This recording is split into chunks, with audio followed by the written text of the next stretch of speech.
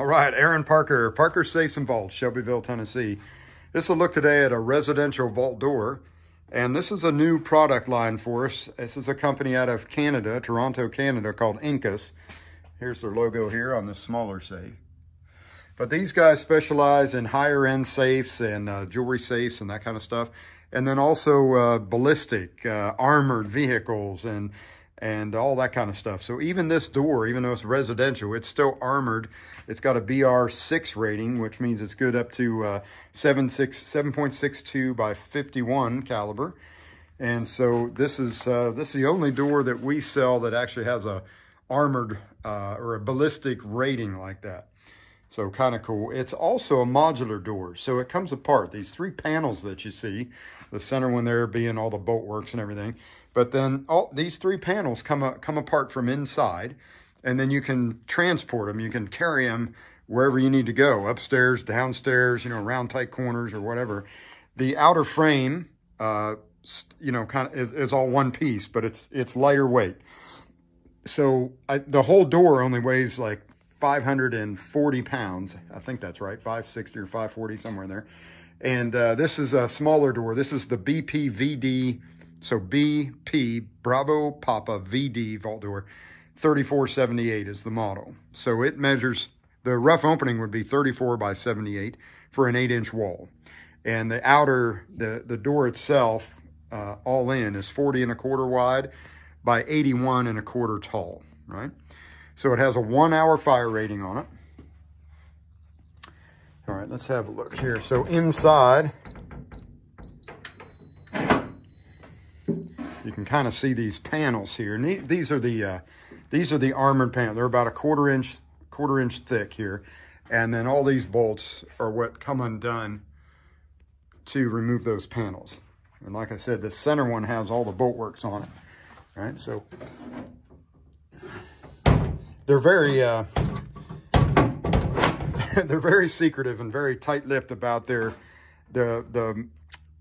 composite material that they use, and then also their bolt works, all, you know, and their hard plates, relockers, and all that stuff. So I'm not gonna, I just took the panel off here to kind of check it out so I could talk about it a little bit, but I'm just not gonna show you because they're very strict about that, and which is cool, which is good. I mean, that's what we want, right?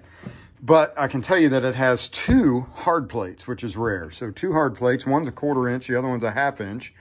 And so they're not in the same spot. And then it has a 1/2 inch relocking system.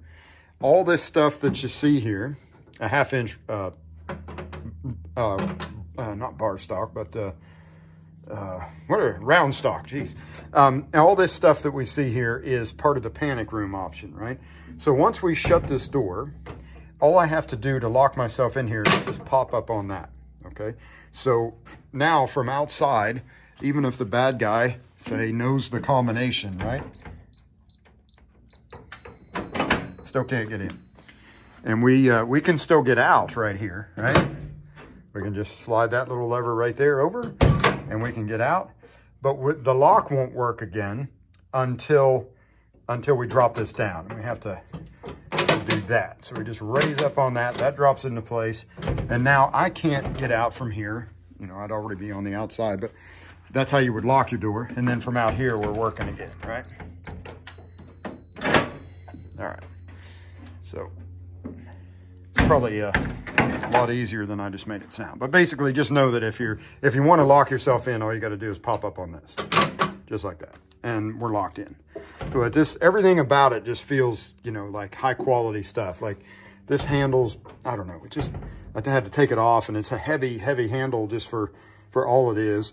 But everything just swings nice. You know, there aren't any bolts. You might have noticed, and here's a good look at the door. But you might have noticed that there's only bolts here, right?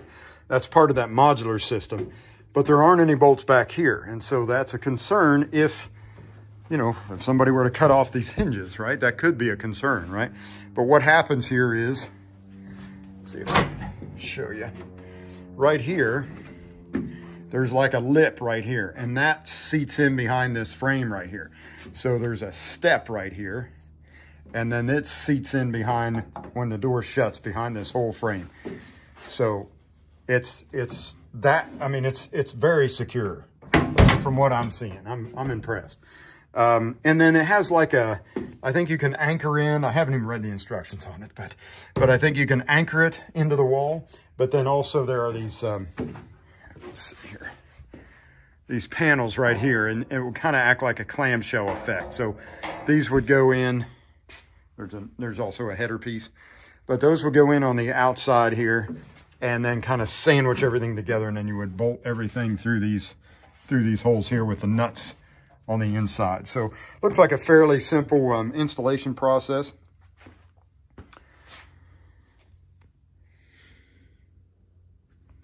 All in all, I'm kind of excited about it. So if you're looking for a vault door and you need something secure and maybe armor plated, and it has to go in a tight space or upstairs or downstairs, this door would probably solve that problem. If you're just looking for a regular vault door, you don't have to take it apart, right? So, I mean, I'd be happy with this vault door on any vault room. It's pretty cool. All right, well, hey, if you're in the market for one of these or any quality safe, just give us a call, and we're there for you. But thanks for having a look.